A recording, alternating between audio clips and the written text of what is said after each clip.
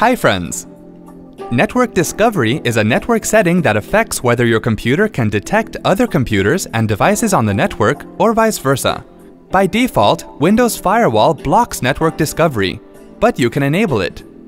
Let's go ahead and see how this can be done. Click the down arrow icon on the bottom left of your start screen to access all of the apps installed on your PC. Under Windows System, click on Control Panel. Click on Network and Internet. Click on Network and Sharing Center. Click on Change Advanced Sharing Settings. Under the Private section, select the radio button next to Turn on Network Discovery under the Network Discovery subsection. Also, make sure to select the checkbox next to Turn on Automatic Setup of Network Connected Devices.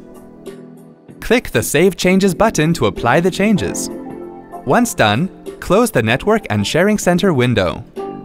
Hope this was easy to follow. Thanks for watching. To check out more related tech videos, click here. If you have any query or want to share something with us, click here. To get iYogi tech support, dial toll-free numbers.